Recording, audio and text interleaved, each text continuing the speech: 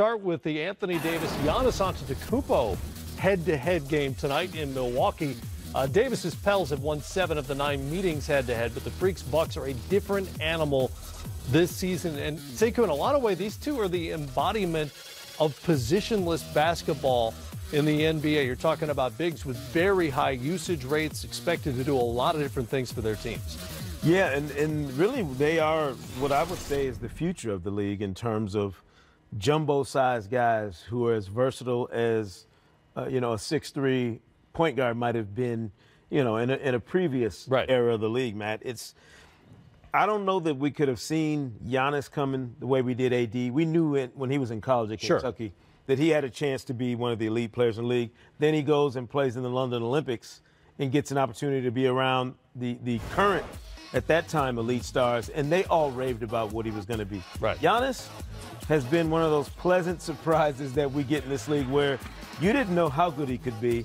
You knew he had talent and the raw materials. But what he's doing now, has been off the charts. Drafted entirely on potential, really. He was playing a low-level Greek league. They knew he was tall. They knew he was long and rangy. He'd been handling the ball there some, but they didn't see this coming. Nobody saw this coming when John Hammond and the Bucks drafted him. No, and I love the revisionist history, how everybody, all the GMs that didn't draft him would have drafted him if only. Give John Hammond and that Bucs staff at the time a lot of credit for going out on a limb and drafting a guy that, this is a league, a copycat league in a lot of respects, Matt, where you're always trying to, reproduce something else that's been successful we've already seen.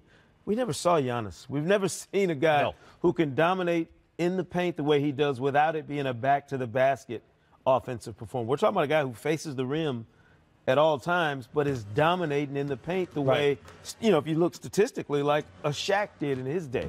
If you just look at numbers and points around the basket. Sure, around the basket, and he's dominating as a guy who handles the ball a ton, still doesn't have a reliable three-point shot. In fact, by NBA standards, he's a terrible NBA three-point shooter and is still getting wherever he wants to go, even with that three happy Bucks offense, and doing, for the most part, whatever he wants offensively. Well, and the interesting part is we see him on these warm-ups all the time. He's out working on his shot. He's out putting in all of the work to improve, but he's not rushing it in games, which is what I like about the way he's playing.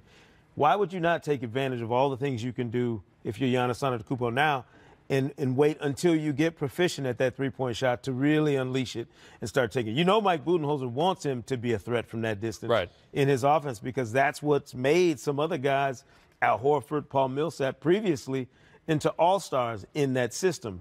Giannis is already there. He's already a star. You don't have to worry about that.